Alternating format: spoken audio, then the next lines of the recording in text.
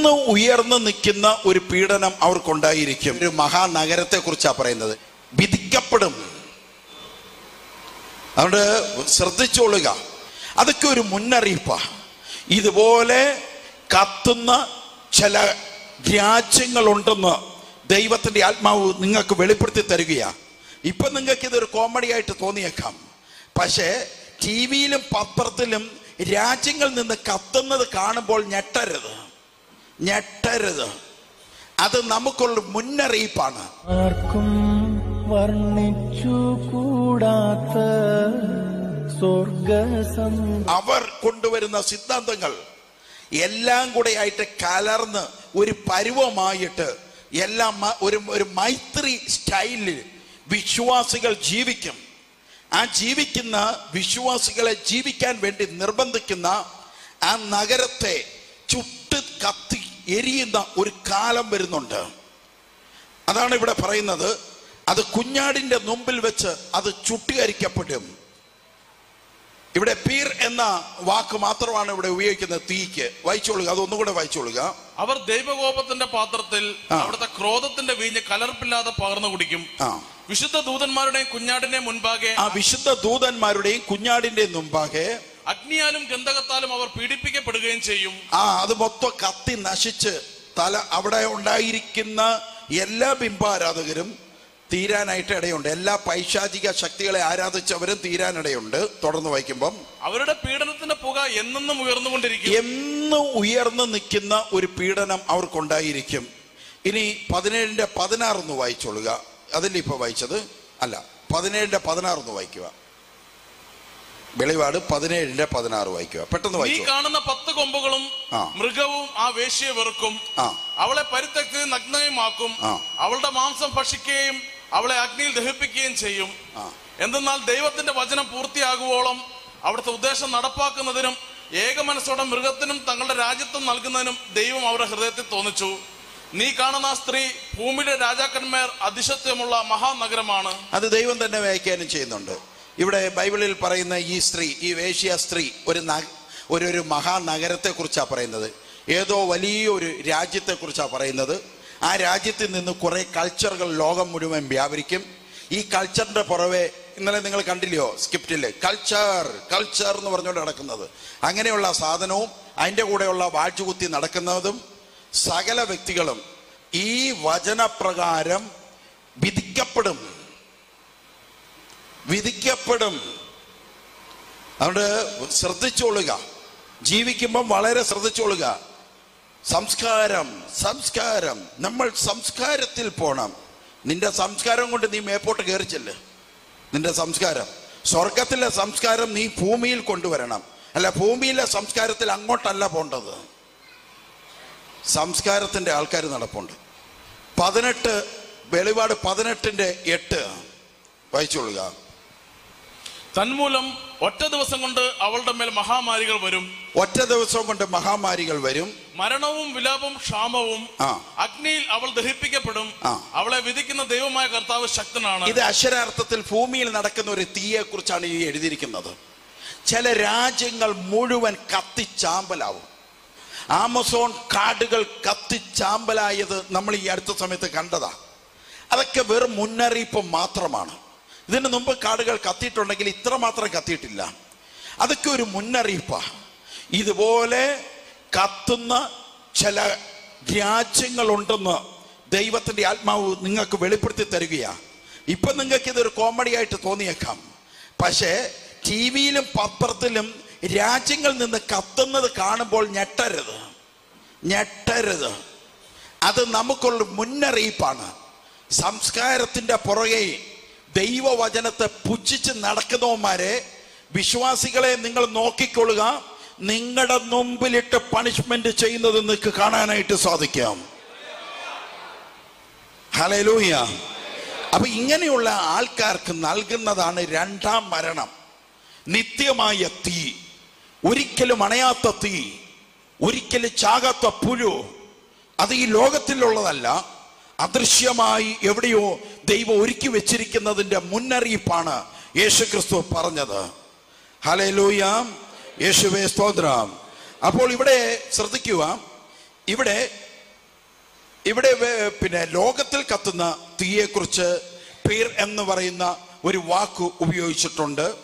എന്നാൽ പിറോസ് കെയ്മോനിയോൻ എന്ന് പറയുന്ന ഒരു വാക്ക് ബൈബിളിൽ ഉപയോഗിച്ചിട്ടുണ്ട്.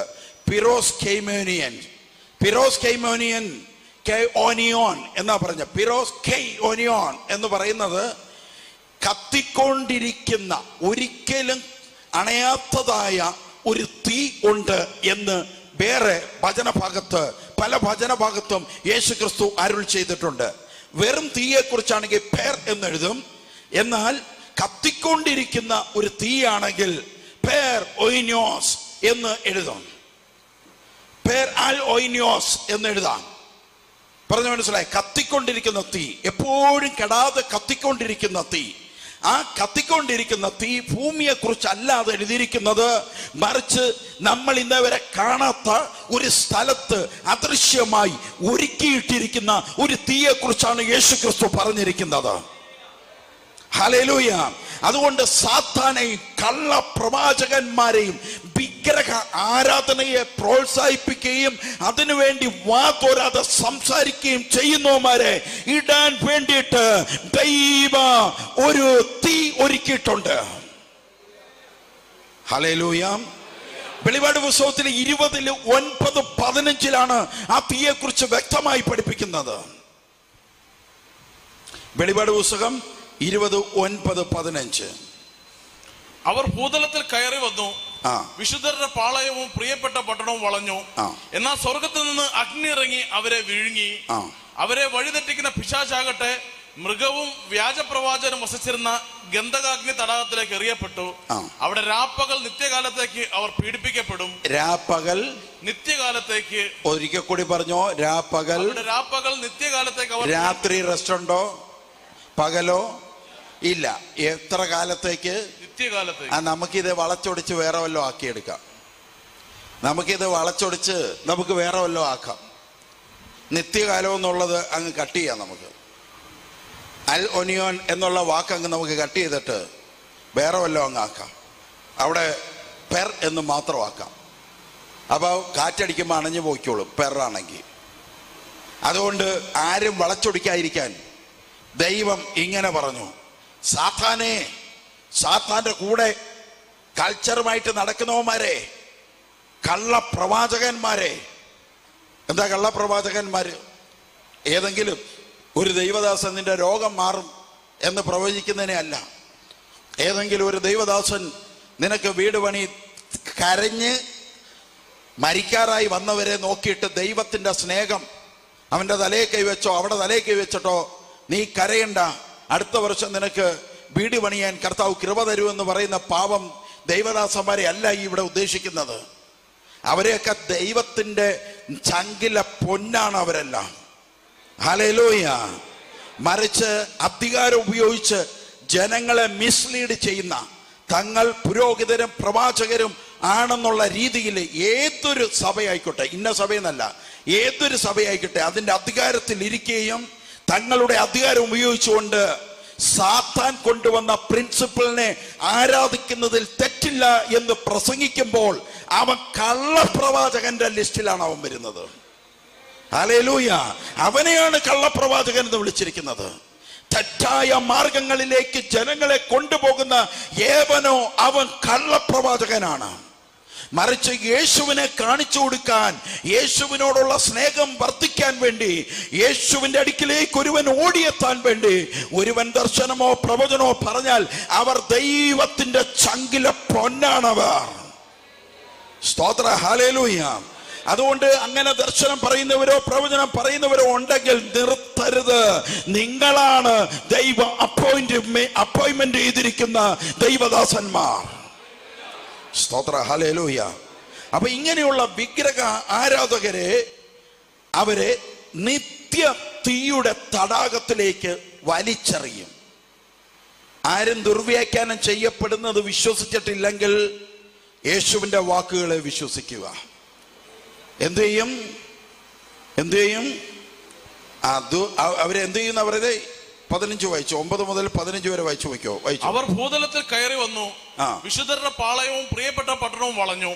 എന്നാൽ സ്വർഗത്തിൽ നിന്ന് അഗ്നി ഇറങ്ങി അവരെ വിഴുങ്ങി. അവരെ വഴിതെറ്റിക്കുന്ന പിശാചാകട്ടെ മൃഗവും വ്യാജപ്രവാചകനും. അവിടെ അഗ്നി ഇറങ്ങി അവരെ വിഴുങ്ങി എന്ന് പറഞ്ഞാൽ സ്വർഗത്തിൽ നിന്ന് ശിക്ഷ ഇറങ്ങിയിട്ട് അവരെ കൊന്നു എന്നാണ് അതിനർത്ഥം. അതിന്റെ വ്യാഖ്യാനം അതാണ്. അങ്ങനെയുള്ള മനുഷ്യരെ മുഴുവൻ ഭൂമിയിൽ കർത്താവിന്റെ ഹിതപ്രകാരം മരണപ്പെട്ടു. പുത്രനെ പുച്ഛിച്ച് തള്ളിയും പുത്രനെ തന്നെ രക്ഷിച്ച ഉടമ്പടിയുടെ രക്തത്തെ അപമാനിക്കുകയും ചെയ്യുന്നവന് കഠോര ശിക്ഷയാണ്. നിന്നെ അഗ്നി വിഴുകിക്കളയുന്ന ക്രോധം മാത്രമേ നിനക്ക് അവശേഷിക്കത്തുള്ളൂ എന്ന് പൗലോസ് എഴുതിയത് യേശുക്രിസ്തു സീലടിക്കുകയാണ്. നിന്നെ ശുദ്ധീകരിച്ച പുത്രനെ അപമാനിച്ചുകൊണ്ട്, നിന്നെ ശുദ്ധീകരിച്ച രക്തത്തെ നീ അപമാനിച്ചുകൊണ്ട് നീ ഇങ്ങനെ നടന്നാൽ നിനക്ക് സ്വർഗരാജ്യം തരുമെന്ന് സ്നേഹവാനായ അപ്പൻ, അണ്ടനും അടകോടനും സ്വർഗരാജ്യം കൊടുക്കാതിരിക്കുന്ന ഒരു അപ്പൻ, ആ അപ്പന്റെ പേരാണ് സാത്താൻ. എന്നാൽ ഈ അപ്പൻ അതല്ല, പുത്രനിലൂടെ കടന്നു വരുന്നവരെ മാത്രം സ്വീകരിക്കുന്നതാണ് ഈ അപ്പൻ. ഹല്ലേലൂയ. ഈ അപ്പൻ പുത്രനിലൂടെ കടന്നു വരുന്നവരെ മാത്രം സ്വീകരിക്കുന്നതാ. അതുകൊണ്ട് യേശു പറഞ്ഞു, വഴി ഞാനാണ്, എന്നിലൂടെ അല്ലാതെ ആർക്കും പിതാവിന്റെ അടുക്കൽ പോകാൻ പറ്റത്തില്ല. യേശുവിനെ വഴിയായി സ്വീകരിച്ചിട്ടുണ്ടെങ്കിൽ അപ്പനെ നിങ്ങൾ കണ്ടു കഴിഞ്ഞു. സ്തോത്രം. ഹല്ലേലൂയ. യേശുവേ നന്ദി. അപ്പൊ നിങ്ങളത് മനസ്സിലാക്കിക്കൊള്ളുക, നിങ്ങളത് മനസ്സിലാക്കിക്കൊള്ളുക. യേശുവിനെ സ്വീകരിക്കണം. യേശുവിനെ സ്വീകരിക്കുന്നില്ലെങ്കിൽ അപ്പനെ കാണാൻ പാടാ. മറ്റുള്ളവർക്ക് നല്ല പ്രവൃത്തി ചെയ്തിട്ടുള്ള മറ്റുള്ളവർക്ക്, അക്രൈസ്തവരായിട്ടുള്ളവർ നല്ല പ്രവൃത്തിയാണെങ്കിൽ, നേരത്തെ നമ്മൾ ഇന്നലെയൊക്കെ കേട്ടു, അവൻ ഷിയോളിലും മറ്റു സ്ഥലങ്ങളിലും കിടക്കുന്ന മരിച്ചവരെയെല്ലാം എഴുന്നേൽപ്പിക്കുകയും അവരുടെ പ്രവൃത്തിക്കനുസരിച്ച് ഉയർപ്പിനായിട്ടും രണ്ടാം മരണത്തിനായിട്ടും വിട്ടുകൊടുക്കും. അപ്പോൾ അങ്ങനെയുള്ള ഒരു ദൈവമുണ്ട്. അതുകൊണ്ട് പ്രവൃത്തിയെ വിലയിരുത്തി അക്രൈസ്തവരെ സ്വീകരിക്കാൻ ദൈവത്തിന് അറിയാം. സ്തോത്ര. ഹല്ലേലൂയ. എന്നാൽ അവർ നമ്മളോടൊപ്പം ആയിരിക്കത്തില്ല. നമ്മളോടൊപ്പം, അതായത് സ്നാനത്തിലൂടെ ക്രിസ്തുവിന്റെ രക്തത്താൽ കുളിച്ച് ശുദ്ധി ചെയ്തപ്പെട്ട് ക്രിസ്തുവിന് വേണ്ടി പീഡനമേറ്റ ക്രിസ്ത്യാനിയോടൊപ്പം അവർക്ക് ഇരിക്കാൻ സാധിക്കത്തില്ല. അതിനൊക്കെ വേറെ ക്ലാസ്സുകളും വേറെ തെളിവുകളും ഉണ്ട്. അവർ നമ്മളോടൊപ്പമല്ല. അതുകൊണ്ടാണ് 144,000 പേരുടെ ഒരു കഥയല്ല, 144,000 പേരുടെ ഒരു വലിയ വ്യാഖ്യാനം ദൈവം കൊണ്ടു തന്നത് അവരുടെ ലിസ്റ്റിൻ്റെ അകത്ത് ഉൾപ്പെടാൻ പാടാ. 144,000 പേരെന്ന് പറഞ്ഞാൽ പരിശുദ്ധാത്മാവും ചാരിറ്റിയും ചെയ്യുന്ന യേശുക്രിസ്തുവിനെ 2000 വർഷങ്ങൾക്ക് മുമ്പ് വന്ന മറിയത്തിന്റെ അകത്ത് ഉരുവാക്കപ്പെട്ടതും പന്തിയോസ് പീലാത്തോസിന്റെ കാലത്ത് ക്രൂശിൽ മരിച്ച് അടക്കപ്പെട്ടു ഉയർത്തെഴുന്നേറ്റും 3-ാം ദിവസം ഉയർത്തെഴുന്നേറ്റും സ്വർഗാരോഹണം ചെയ്ത നമ്മുടെ പൊന്ന് തമ്പുരാനെ വിശ്വസിച്ച് അതിൽ മാത്രം ആശ്രയം വെച്ച് ജീവിക്കുന്നവർക്ക് മാത്രമുള്ളതാണ് 144,000. മറിച്ച് പുതിയ യേശുവൊക്കെ ഉണ്ടാവും, അതിൻ്റെ കാര്യമൊന്നും എനിക്കറിയത്തില്ല. പുതിയ യേശുവും പുതിയ ഇമ്മാനുവേലൊക്കെ ഉണ്ടാവും, അത് നിങ്ങൾ വിട്ടേരെ. അത് ഇതിൻ്റെ വേറൊരു പതിപ്പാ. പറഞ്ഞു മനസ്സിലായോ? അതുകൊണ്ട് വളരെ ശ്രദ്ധിച്ചോളുക. സ്തുതിക്കാം നമുക്ക്. Hallelujah, hallelujah, hallelujah, hallelujah, hallelujah, hallelujah. യേശുവേ നന്ദി, യേശുവേ സ്തോത്രം. ഹല്ലേലൂയ. ഇനി നമ്മൾ കേട്ടോളുക, വായിച്ചോളുക. അവർ ഭൂതലത്തിൽ കയറി വന്ന് വിശുദ്ധരുടെ പാളയവും പ്രിയപ്പെട്ട പട്ടണവും വളഞ്ഞു. അല്ല, അത് 9 വായിക്കുന്നത്. ഇനി 11 മുതൽ വായിച്ചോ. അവർ, ഞാൻ വെണ്മേറിയ ഒരു വലിയ സിംഹാസനവും അതിലിരിക്കുന്നവനെയും കണ്ടു. അവന്റെ സന്നിധിയിൽ നിന്ന് ഭൂമിയും ആകാശവും ഓടിയകന്നു, അവയ്ക്കൊരു സങ്കേതവും ലഭിച്ചില്ല. എന്തൊക്കെ ഓടിയാകുന്നു? ഭൂമിയും ആകാശവും ഓടിയകന്നു. ചിലവന്മാര് പറയുന്നത് ഇനി അങ്ങോട്ട് ഭൂമിയിലാണ് ജീവിതം എന്നാ പറയുന്നത്. ഭൂമി ജീവിതമൊക്കെ ഉണ്ട്, ദൈവം വേറെ ഭൂമി പണിയും, അതിൻ്റെ അകത്ത് ജീവിക്കും. ഈ ചെകുത്താനിട്ട് അലമ്പുണ്ടാക്കി അശുദ്ധിയാക്കിയ ഈ ഭൂമി അത് ഓടി അകലുമ്പോൾ മനസ്സിലാക്കിക്കോളും ഓടിയകുന്നെന്ന്. അതുവരെ ഇങ്ങനെ തർക്കിച്ചു നിന്നോ? അതുവരെ തർക്കിച്ചു നിന്നോ? പത്രോസ് പറഞ്ഞു ഭൂമി വലിയ ശബ്ദത്തോടെ ആകാശവും ഭൂമിയും മാഞ്ഞു പോകുമെന്ന് പത്രോസ് പറയുന്നു. ഇവിടെ കുറെ അണ്ണന്മാര് നേരെ തിരിച്ചാ പറയുന്നത്. അപ്പൊ ഇത് നമ്മൾ ശ്രദ്ധിച്ചോളുക, മനസ്സിലാക്കിക്കൊള്ളുക. ദൈവം തൻ്റെ വിശുദ്ധർക്ക് പണിയാൻ പുതിയ വീടും പണിയും പുതിയ ഭൂമിയും പണിയും. അത് പണിതുകൊണ്ടിരിക്കുക, അല്ലെങ്കിൽ പണിത് കഴിഞ്ഞിട്ടുണ്ട്. സമയമാകുമ്പോൾ നമ്മുടെ മുമ്പിൽ പ്രത്യക്ഷപ്പെട്ടോളും. ഇപ്പൊ തന്നെ നാസ പറയുന്നു, ഭൂമിയെ പോലെ അതിസുന്ദരമായ മറ്റു ഭൂമികൾ ആകാശത്തിൻ്റെ മുകളിലുണ്ടെന്ന് അവർ എങ്ങനെയോ കണ്ടെത്തി. അവരതിനെക്കുറിച്ച് പഠിച്ചുകൊണ്ടിരിക്കുക. അവർ പഠിച്ചുകൊണ്ടൊക്കെ ഇരുന്നോട്ട്. ദൈവമക്കൾക്ക് ചെറിയൊരു അടയാളം തന്നതാ. തമ്പുരാൻ പറയുന്ന വാക്കുകളൊന്നും വെറുതെ അല്ല. ഭൂമി വേറെ ഉണ്ടെന്ന് പറഞ്ഞാൽ ഉണ്ട്, അവിടോട്ട് നിന്നെ കൊണ്ടുപോകുമെന്ന് പറഞ്ഞാൽ നിന്നെ കൊണ്ടുപോകും. ഹല്ലേലൂയ, യേശുവേ ആരാധന. അതിന്റെ വാക്യം വായിച്ചോളുക. മരിച്ചവരെല്ലാവരും വലിയവരും ചെറിയവരും സിംഹാസനത്തിന് മുൻപിൽ നിൽക്കുന്നത് ഞാൻ കണ്ടു. അത് ഭൂമിയിലല്ല കേട്ടോ. അതുകൊണ്ടാണ് ഭൂമി മാഞ്ഞു പോകുന്നു എഴുതിയത്, ആകാശം മാഞ്ഞു പോകുന്നു എഴുതിയത്. നിൽക്കുന്നത് അവിടെ അല്ലെന്ന് മനസ്സിലാക്കാൻ വേണ്ടിയിട്ടാ. ഈ ഭൂമിയിലല്ല നിൽക്കുന്നത്. ഇനി അടുത്തത് വായിക്കുമ്പോൾ ഗ്രന്ഥങ്ങൾ തുറക്കപ്പെട്ടു, മറ്റൊരു ഗ്രന്ഥവും തുറക്കപ്പെട്ടു. 2 ഗ്രന്ഥങ്ങൾ തുറക്കപ്പെട്ടു. അത് ജീവന്റെ ഗ്രന്ഥമാണ്. ഗ്രന്ഥങ്ങളിൽ എഴുതപ്പെട്ടിരിക്കുന്ന പ്രവൃത്തികൾക്ക് അനുസൃതം മരിച്ചവർ വിധിക്കപ്പെട്ടു. മരിച്ചവർ വിധിക്കപ്പെട്ടു. അടുത്തത് കേട്ടോളുക. തന്നിലുണ്ടായിരുന്ന മൃതരെ സമുദ്രം വിട്ടുകൊടുത്തു. എവിടെയൊക്കെ കടന്ന്, അതായത് എവിടെയൊക്കെ കടന്ന് മനുഷ്യൻ മരിച്ചോ, അവൻ സുനാമി അടിച്ച് കടലിൽ തീർന്ന ബോഡി പോലും കിട്ടാത്തവൻ, തീയേറ്റ് ആമസോൺ തീയിൽപ്പെട്ട് മരിച്ചു പോയവരുണ്ടാവാം. അതുപോലെ തന്നെ കൊടുങ്കാറ്റടിച്ച് മരിച്ചു പോയവരുണ്ടാവാം, ബോഡി കിട്ടിയിട്ടില്ല. ഫ്ലഡ് വന്ന് മരിച്ചു പോയവരുണ്ടാവാം, ബോഡി കിട്ടിയിട്ടില്ല. എവിടെല്ലാം കടന്നോ, ആരൊക്കെ എവിടൊക്കെ കടന്ന് മരിച്ചോ, അതാത് സ്ഥലങ്ങൾ അദൃശ്യമായി തങ്ങളുടെ ശവങ്ങൾ തങ്ങളുടെ അടുക്കൽ സമുദ്രം കടന്നിട്ടുണ്ടെങ്കിൽ സമുദ്രം പറയും, ഇതാ എൻ്റെ അടുത്തുണ്ടായിരുന്ന ശവങ്ങളെ ഇതാ നിനക്ക് ഞാൻ വിട്ടുതരുന്നു. മണ്ണിൻ്റെ അടിയിൽ കിടക്കുന്ന മണ്ണ് പറയും, എൻ്റെ അടിയിൽ കിടന്ന ശവത്തെ ഞാനിതാ നിനക്ക് വിട്ടുതരുന്നു. എല്ലാ ഭാഗത്തും മരിച്ചവരെ വിട്ടുകൊടുക്കും. വായിച്ചോളുക. മരണവും പാതാളവും തങ്ങളിൽ ഉണ്ടായിരുന്നവരെയും വിട്ടുകൊടുത്തു. ഇതെല്ലാം കണ്ണുകൊണ്ട് കാണാൻ പറ്റാത്തതായ അദൃശ്യമായ ഒരു ലോകത്തിന്റെ കാര്യങ്ങളാണ് ഈ പറയുന്നത്. കാരണം ആത്മാവിനെ നമ്മൾ കാണുന്നില്ലല്ലോ, പക്ഷെ ആത്മാവ് ഘടകമുണ്ട്. ആ ഇടത്തിലെ കാര്യം, ആ ഇടങ്ങളെല്ലാം വിട്ടുകൊടുക്കുക. അവസാനം മരണം എന്ന് പറയുന്ന വിഷവിത്ത് പറയും, ഞാനും വിട്ടുതരുകയാണ്. ഇനി തുടർന്ന് വായിക്കുമ്പോൾ അവരെല്ലാവരും താങ്കളുടെ പ്രവൃത്തികൾക്ക് അനുസൃതം വിധിക്കപ്പെട്ടു. മൃത്യുവും പാതാളവും അഗ്നി തടാകത്തിലേക്ക് എറിയപ്പെട്ടു. എല്ലാം മൃത്യു, ഷിയോൾ, ഹേഡീസ്, ഇന്നലെ നമ്മൾ കേട്ടില്ലേ, ഇന്നലെ നമ്മൾ കണ്ടില്ലേ, അതിനെ എല്ലാം കൂടെ എടുത്ത്, ഷിയോളിനെ എല്ലാം കൂടെ എടുത്ത് എങ്ങോട്ട് എറിയാം? അഗ്നി തടാകത്തിലേക്ക് എറിയപ്പെടും. ഇതാണ് രണ്ടാമത്തെ മരണം. അഗ്നി തടാകം. ഇതാണ് യേശുക്രിസ്തു പറഞ്ഞ തീ. ഹിന്നോം താഴ്വരയിലെ തീ അല്ല പറഞ്ഞിരിക്കുന്നത്, ഇതാണ് പറഞ്ഞിരിക്കുന്നത്. അഗ്നി തടാകത്തിലേക്ക് വലിച്ചെറിയുകയാണ് സകലതും. ഭൂമി, മരിച്ചവർ, മൃത്യു എന്ന് പറഞ്ഞാൽ മരണമെന്ന സാത്താൻ കൊണ്ടുവന്ന ആ വിഷവിത്തുണ്ടല്ലോ, അത് അദൃശ്യമായി നിൽക്കുന്ന ഒരു ശക്തിയാണ്. അതിനെ ഉൾപ്പെടെ അഗ്നിയിലേക്ക് പൊയ്ക്കോ.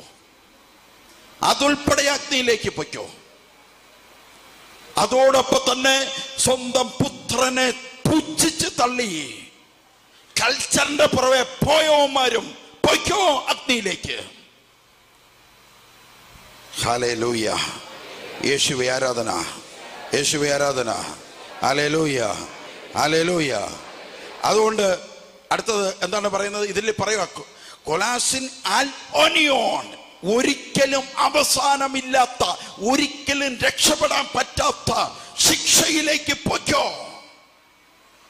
യേശുവിന്റെ വാക്കുകളാണ്. കൊലാസിൻ ആൽ ഒനിയോൺ, ഒരിക്കലും കയറി വരാൻ പറ്റാത്ത വിധത്തിൽ, ഒരിക്കലും നിനക്ക് ഒരു പ്രതീക്ഷയുമില്ലാത്ത വിധത്തിലുള്ള ശിക്ഷയിലേക്ക് നീ പൊയ്ക്കോ. ദൈവത്തിന്റെ മഹത്വം അറിഞ്ഞിട്ട്, ദൈവത്തിന്റെ രക്ഷ അറിഞ്ഞിട്ട്, ദൈവത്തിന്റെ വിലയേറിയ വചനം കേട്ടിട്ട് മറുതലിച്ച് തിന്മ ചെയ്യുന്നവനെ നിനക്കായി രണ്ടാം മരണം ഒരുങ്ങിയിരിപ്പുണ്ട്. ഹല്ലേലൂയ. യേശുവേ ആരാധന. വിശുദ്ധ മത്തായിയുടെ സുവിശേഷം 25:46.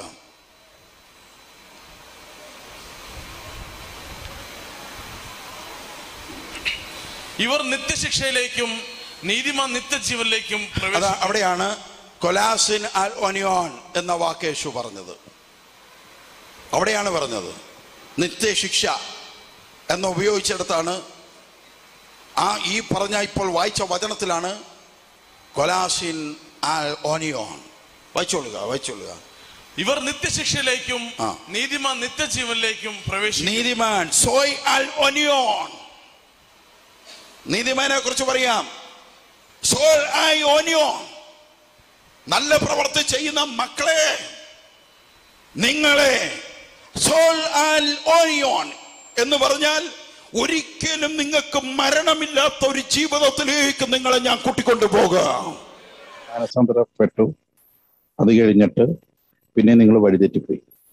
പിന്നെ നിങ്ങൾ മാനസാന്തരപ്പെടുന്നു, നിങ്ങൾ കൂടെ നിൽക്കുന്നു. കുഴപ്പമില്ല, ആ വഴിതെറ്റിപ്പോയതൊന്നും ദൈവം കാര്യമാക്കത്തില്ല. പക്ഷെ ഇനി പോകരുത് എന്നൊരു കൽപ്പന നമ്മുടെ മുമ്പിലുണ്ട്. അതാണ് നമുക്കറിയാം. ഒരു കാലത്തൊക്കെ വളരെ ദാരിദ്ര്യത്തിൽ കടന്നവരൊക്കെ ഈ ധ്യാനമൊക്കെ കൂടി അവരുടെ മക്കളൊക്കെ വിദേശ രാജ്യത്തൊക്കെ പോയി സമ്പത്ത് നേടി എന്തെല്ലാം കാര്യങ്ങൾ നടന്നു. പക്ഷേ ഇനി നിങ്ങൾ കേൾക്കേണ്ട ഒരു കാര്യം, ഈ സുവിശേഷം വിളിച്ച് സുവിശേഷത്തിന്റെ വിളി ശക്തമായിട്ടുള്ളവർ വഴിതെറ്റിപ്പോയാൽ അത് പിന്നീട് ഭയങ്കര അപകടത്തിലേക്ക് പോകും. അത് പിന്നെ അഗ്നിക്കിരയാകാൻ വേണ്ടി മാത്രം ജീവിക്കുന്നവരായിരിക്കും. ഇന്നലെ നാളെ അത് അഗ്നിക്കിരയായി മാറത്തേയുള്ളൂ. അങ്ങനെ ജീവിക്കുന്നവരായിരിക്കും ആ ബാക്കിയുള്ളതെല്ലാം. ഞാൻ ഒരു എക്സാമ്പിളായിട്ട് പറയുന്ന ഒരു കാര്യമാണ് ഞാൻ പറയാം. അതായത് ഒരു കുടുംബത്തില് ആദ്യമേ ആ കുടുംബത്തില് ഭയങ്കര പ്രശ്നമുള്ള ഒരു കുടുംബത്തില് കുറച്ചു പേർ ചേർന്നുണ്ട്. ആ കുടുംബത്തില് ഒരാളെ പ്രാർത്ഥനയ്ക്ക് ആ കുടുംബനാഥയും എൻ്റെ മക്കളെയൊക്കെ പ്രാർത്ഥനയ്ക്ക് കൊണ്ടിരുത്തി. പ്രാർത്ഥന നടന്നുകൊണ്ടിരിക്കുമ്പോൾ തന്നെ ആ കുടുംബത്തിലെ ആള് മദ്യപിച്ചിട്ട് വന്നിട്ട് ഈ കുടുംബനാഥെ മക്കളെയും കൊണ്ട് പ്രാർത്ഥനയ്ക്ക് ഇരുത്തി എൻ്റെ പേർത്തി ഭയങ്കര ബഹളവും പ്രശ്നങ്ങളും ഉണ്ടാക്കി. അതൊരു 20 കൊല്ലത്തിന് മുമ്പ് നടന്ന ഒരു സംഭവമാണ്. അപ്പം ഈ കൊച്ചുങ്ങളാണ്, ആ 2 പിള്ളേരും വളരെ കൊച്ചുങ്ങൾ കിടന്ന് പേടിച്ചു. എന്നിട്ട് ഇയാൾ പിറ്റേന്ന് പറഞ്ഞു, പ്രാർത്ഥനക്കാരെ മൊത്തം ഞാൻ വെട്ടും എടുക്കും എന്നൊക്കെ പറഞ്ഞു. അന്ന് 10-20 1988-87 നടന്നൊരു സംഭവം എനിക്കിപ്പോഴും ഓർമ്മയുണ്ട്. അപ്പം അന്ന് പ്രാർത്ഥനക്കാരെയെല്ലാം വെട്ടും കുത്തും എന്നൊക്കെ പറഞ്ഞു ഇയാൾ ഭയങ്കര ബഹളമായിരുന്നു അന്ന് കിടന്ന്.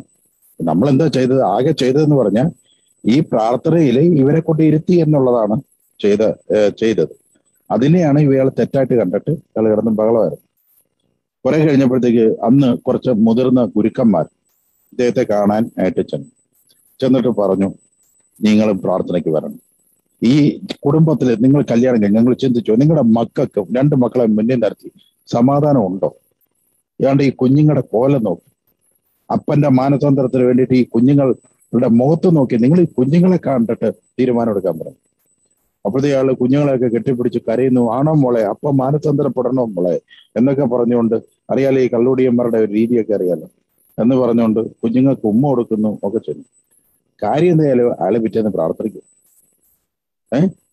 കാര്യം എന്തൊക്കെയാലും അതാ ഇവിടെ പറയുന്നത്, അശുദ്ധനും കൊള്ളാത്തവനും നെറിയിട്ടവനെന്ന് നമ്മൾ വിളിക്കുന്നവർക്കൊക്കെ നെറിയുണ്ട്. നമുക്ക് പറഞ്ഞു മനസ്സിലായോ? അവർക്കൊക്കെയാണ് നെറിയുള്ളത്. അല്ലാത്തവരുടെ കാര്യം അതാ കർത്താവും അതാ പറയുന്നത്, ബാക്കിയുള്ളവർ വരാം എന്നൊക്കെ പറഞ്ഞിട്ട് സമയമായി പങ്കു കർത്താവിന്റെ അടുക്കിലേക്ക് വന്നതേ ഇല്ല. പക്ഷെ ഇവര് വരുത്തില്ല, വരുന്നവരെ വെട്ടാൻ നടക്കുക. പക്ഷെ ഇവർക്കാണ് 2 പേര് എന്ന് സംസാരിച്ചപ്പോഴത്തേക്ക് ഇവര് പെട്ടെന്ന് ആളം കണ്ടാണ് ഇവര് പ്രാർത്ഥനയ്ക്ക് വരാൻ. ഈ പ്രാർത്ഥനയ്ക്ക് വരാൻ തുടങ്ങി. അവസാനം ആ കുടുംബം മുഴുവൻ പ്രാർത്ഥനയായിട്ട് നടന്നു. ഒരു 4-5-6 കൊല്ലത്തേക്ക് പ്രാർത്ഥനയ്ക്കുണ്ട്. അത് കഴിഞ്ഞപ്പോഴത്തേക്ക് ഈ പള്ളിക്കാരെ ഇടപെട്ടു. പള്ളിക്കാരൊന്ന് ഭയങ്കരമായിട്ട് ഇടപെടാൻ തുടങ്ങിയത് 2000 മുതലാണ് പള്ളിക്കാർ ഇടപെടാൻ. 98-ലൊന്നും പ്രശ്നമില്ല.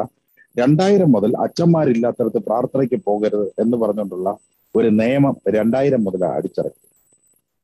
ഈ 2000 എത്തിക്കഴിഞ്ഞപ്പോഴത്തേക്ക് ഇവരെ ഈ പ്രാർത്ഥനയിൽ നിന്ന് ഇവരെ അങ്ങ് മാറ്റി.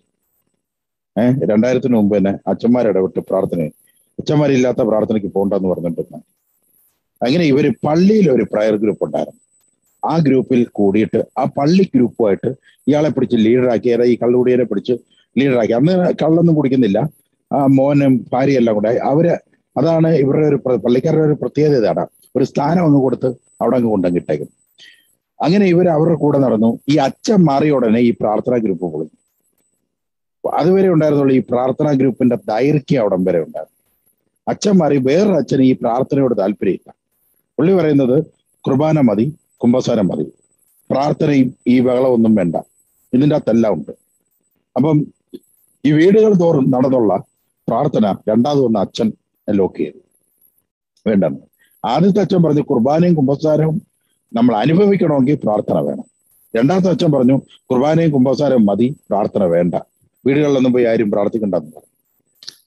ഈ അച്ഛന്മാർക്ക് ഈ ഏഷണി കൊടുക്കാൻ ആളുള്ളത് കൊണ്ടാണ് ഈ അച്ഛന്മാരിങ്ങനെ യഥാർത്ഥത്തിൽ തീരുമാനമെടുക്കും. അതാണ് അതിന്റെ സത്യം.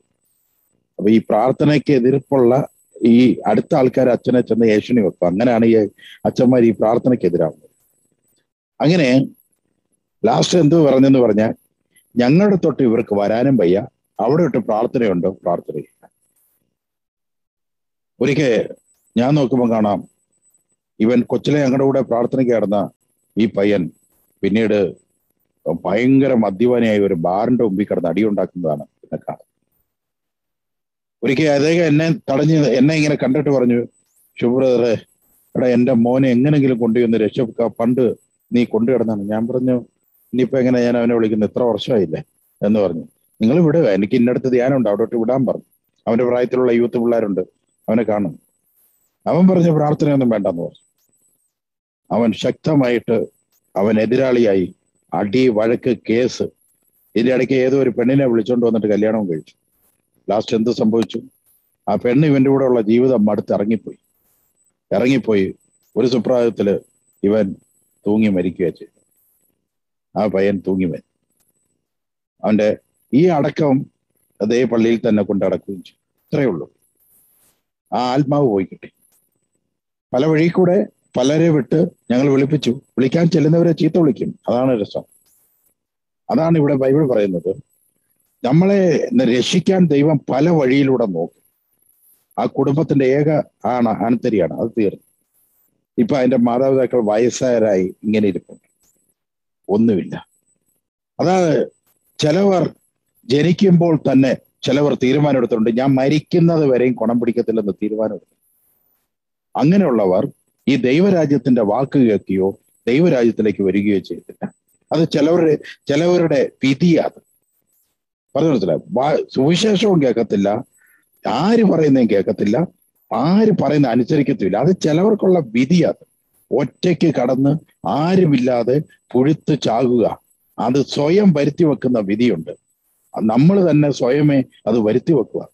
ഈ വിധി വരാതിരിക്കാൻ വേണ്ടിയിട്ട് ദൈവം പ്രാർത്ഥനക്കാരെ നിന്റെ വീട്ടിലേക്ക് അയക്കുന്നത്. ഈ വിധി നിന്റെ ജീവിതത്തിലേക്ക് വരാതിരിക്കാൻ വേണ്ടിയിട്ടാണ് ദൈവം ആത്മാക്കളെ നിന്റെ വീട്ടിലേക്ക് അയച്ച് ബൈബിൾ നിന്റെ വീട്ടിലേക്ക് കൊണ്ടുതരുന്നു.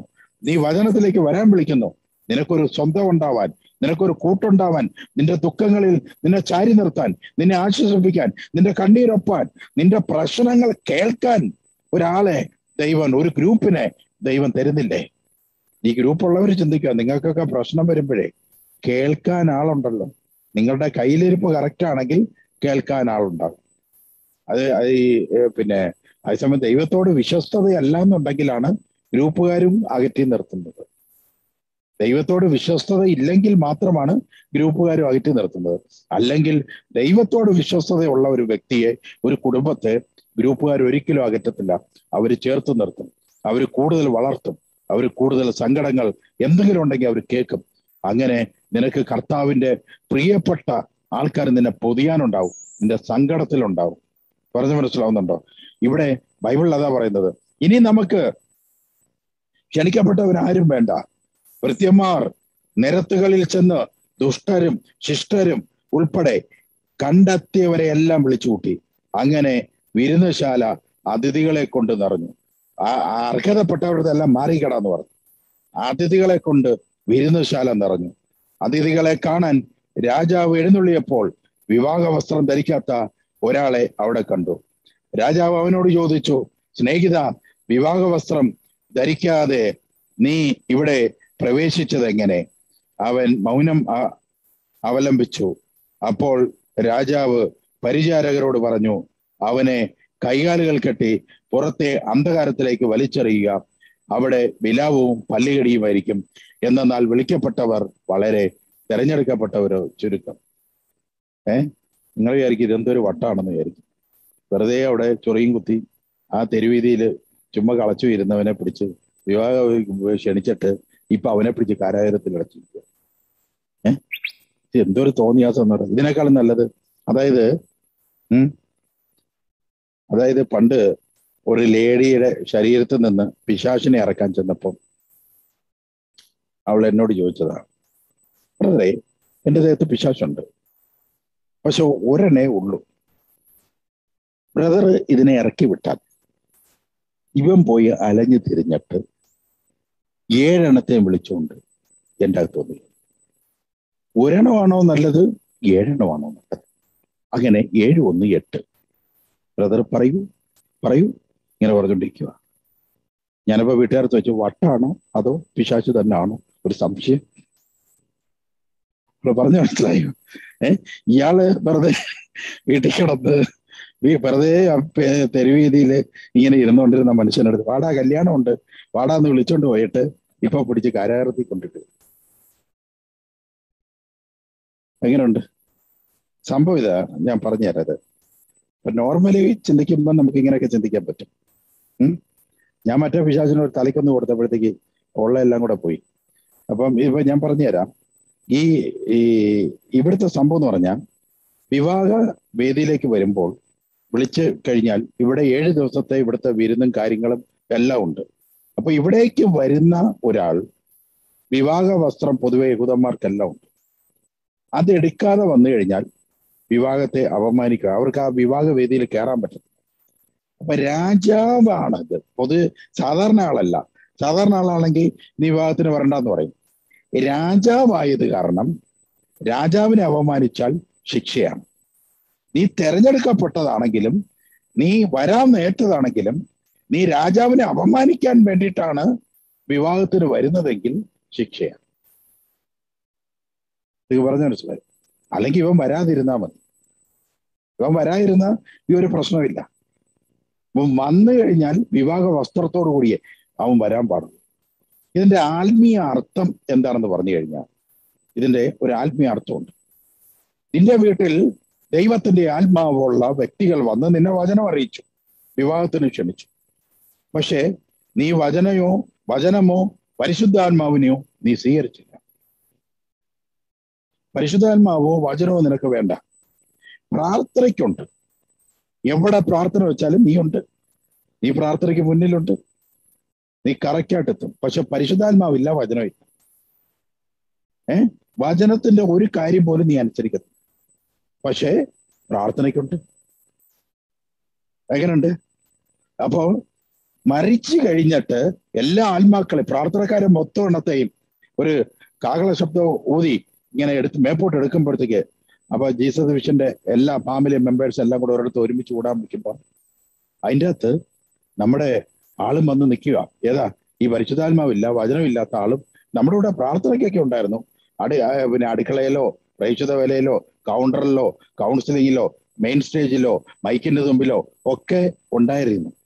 പക്ഷേ സംഭവം എന്താന്ന് പറഞ്ഞാൽ വചനം അടുത്തൂടെ പോയിട്ടില്ല, പരിശുദ്ധാത്മാവില്ല. അപ്പൊ പിന്നെ എന്ത് ചെയ്യും? അതാണ് വിളിക്കപ്പെടുന്നവർ ഒരുപാട് പേരുണ്ട്. ഈ പ്രാർത്ഥനയ്ക്ക് നിൽക്കാനും വെള്ളവസ്ത്രം ധരിക്കാനും പ്രസംഗിക്കാനും ഒക്കെ വിളിക്കപ്പെടുന്നവരുണ്ട്. പക്ഷെ സ്വന്തം ജീവിതത്തിൽ വചന അടിസ്ഥാനമായി നമുക്ക് ജീവിക്കാൻ സാധിക്കണം.